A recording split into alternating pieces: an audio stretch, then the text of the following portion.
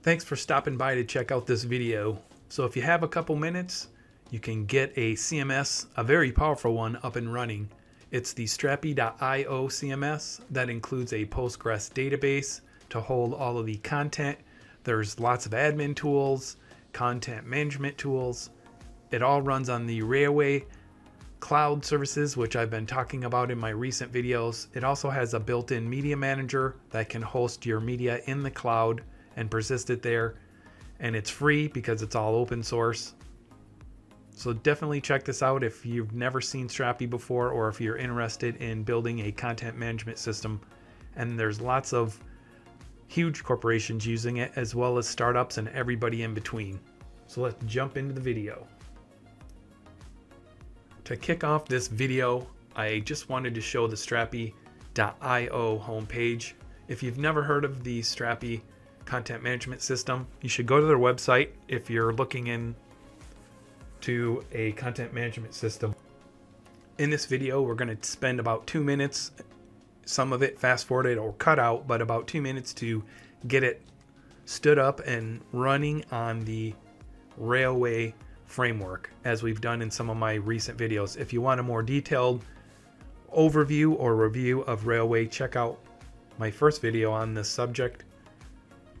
And so Strapi is just a really great product. I've used it in some applications in the past, and there is a free version. It's open source, but they also have hosted versions if that's what you need. And there's so much that it can do. I won't go through it in this video. However, again, visit their website and check it out. It is really awesome. I'm back on the Railway homepage or dashboard. I clicked on new project and we want to deploy a template. Let's go there. Let's type in Strapi. And then we can see Strapi there. So if I select that, then you come to this page, and there are that they want you to take a look at here. You don't actually have to configure anything. It will deploy, but they do want you to click on the configure buttons. Once you do that, you'll be able to click the deploy button and get into the deployment, which we'll take a look at next. Here I'm deploying another application to the Railway. It is the Strapi content management system, which includes a Postgres database. So I will go ahead and let this continue, and we'll come back and check it in a little bit. All right, it's still going, so we'll come back again shortly. So there, now it says it's finished, so let's go ahead and check it out and see if it's up and running. Now, I've talked about Strapi in some of my other videos. It is a really great content management system that's been around for a while and has great support and has got a lot of funding and has grown to be a pretty big company. So we'll take a look at their website also. Here I clicked on the Postgres, and it says a few seconds ago via the Docker image, and we can see here it says it's active and it was pulled down from Docker Hub.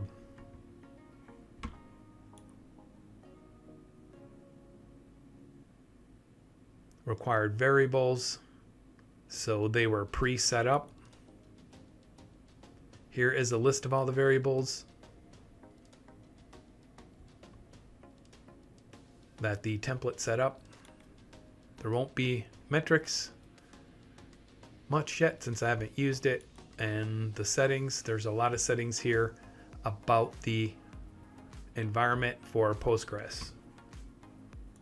I scrolled down in the settings. Here we can see the source image, Postgres 14 Alpine, the mounted volume. The Postgres data volume is mounted to this service. That's the service that we just created. And the deploy command.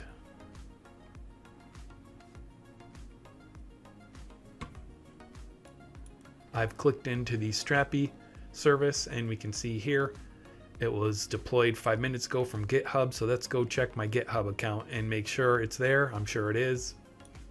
The Strapi was created. I can click into that.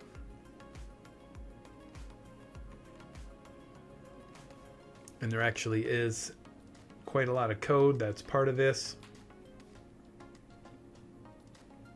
The Strapi example, it deploys a self-hosted version of Strapi, and it uses a Postgres database to store the data.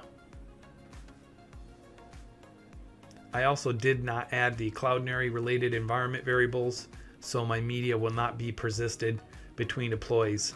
I didn't want to take the time in this video, but I have used Cloudinary before with Strapi instances, and it was free at that point. I think it still is. They have a free plan. And then they have instructions here on developing locally, some of the things you'll have to do. And then importantly, after your app is deployed, you have to visit the /admin endpoint to create your first admin user. And then they point out that Railway's file system is ephemeral, which is why any changes to the file system are not persisted between deploys.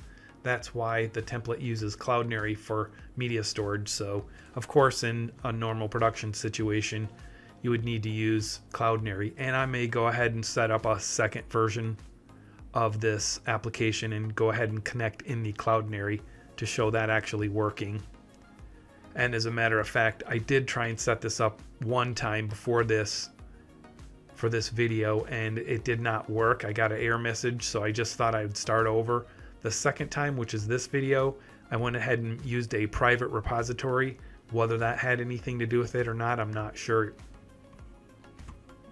But as we can see, it did create them. So let's go ahead and try and get logged in now. Here is the URL to click on. So when we click on this, we should just see a basic page that says it's up and running. So there we go. It says production. The server is running successfully. Let's go ahead and go to the admin page.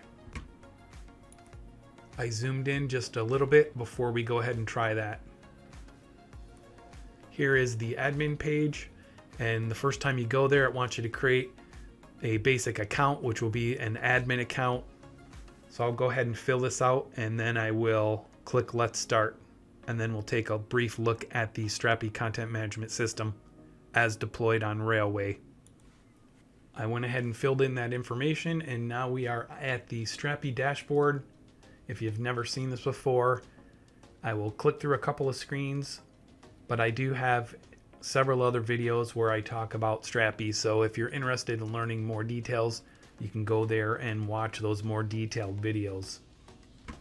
So we have a content manager, we have the content type builder, we have a media library, there's plugins, marketplace, and settings.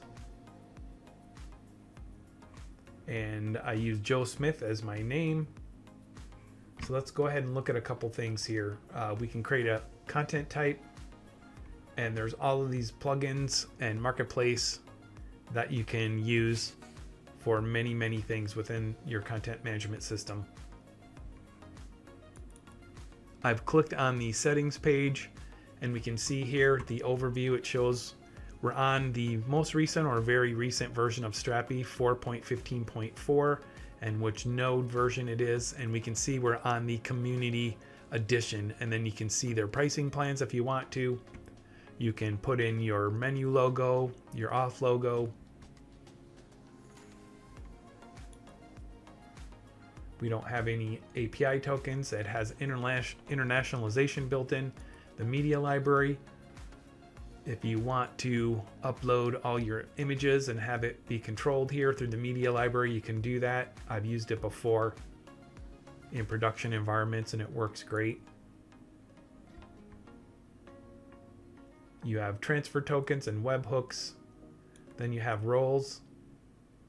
So you can control your roles and users through this admin panel. Again, I didn't have to write any code, and I have a fully working and really awesome, very scalable and fast content management system built with a few mouse clicks in about 2 minutes.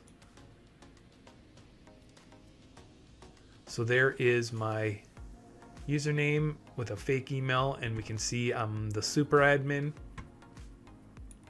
It also has the ability to send emails, so you can set that up. I have used the email delivery inside of Strapi before, and then you can get into the roles and configure those. Here you can see all of the different permissions for content type builder, email,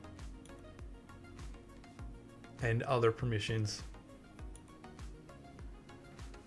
we have all these providers that you can link in. Right now it's just set up for an email, and that's how I'm logged in right now.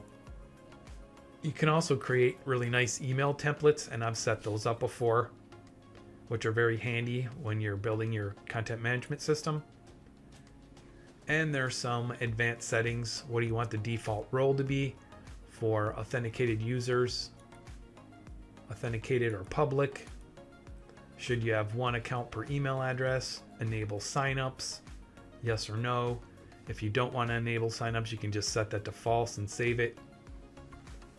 If you have a password reset page, you can have a link to that.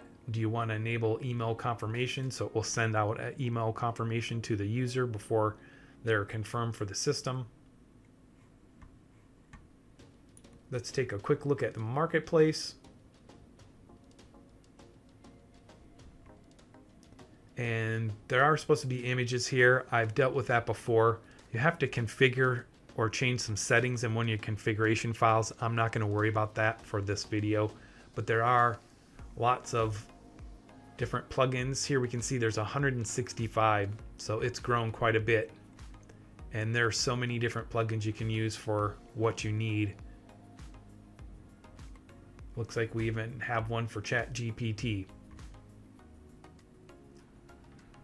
and many other things.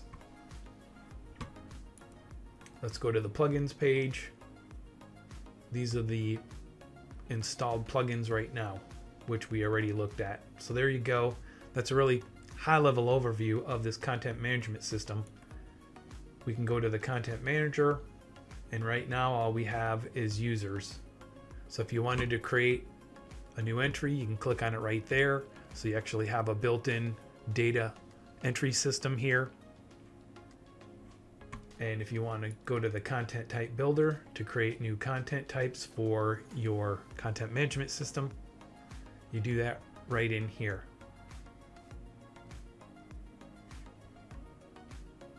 Well, I don't want to make this video too long since it wasn't meant to be an extensive tutorial on Strapi. As I mentioned, I have some other videos about that if you're interested. They will be slightly older. However, they're still pretty relevant. Not a ton of things have changed in their user interface. So we'll go back to our Railway page. Again, you saw what I had to do, which was not very much at all. And now it is using this Postgres database.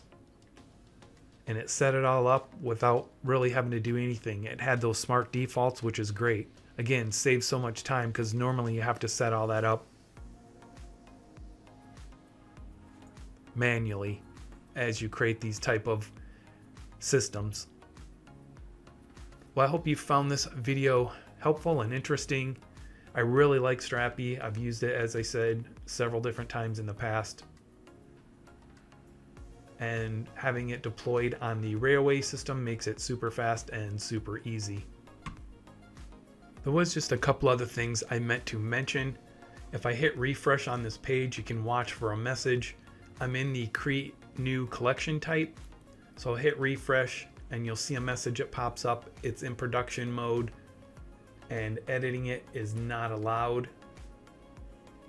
Editing content types is disabled. So basically what you do is on your local machine, on your local development computer, you would set up your collection types, and then when you're ready, you commit your code and it pushes it out to the production site like what we're looking at here. And there's also some videos that talk about this. If you click on the question mark down here, there's a video about building a content architecture, adding and managing content, and managing media, documentation, a cheat sheet, and get help. That's the Discord channel. That's on Strapi, and their documentation is really great. So I just wanted to point out those two things also. If you like this channel, please like and subscribe and hit the bell icon to be notified when I post new content.